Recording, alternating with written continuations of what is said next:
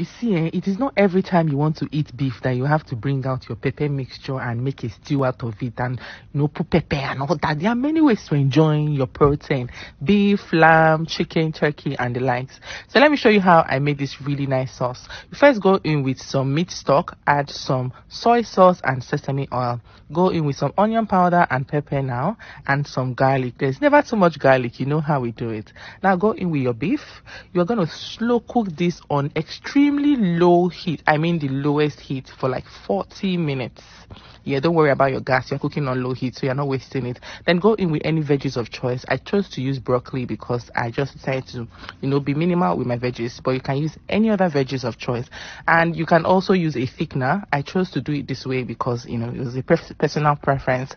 And then enjoy it with any other meal: pasta, rice, and the likes. Do you like this recipe? Please let me know in the comments. Visket short video. Link more.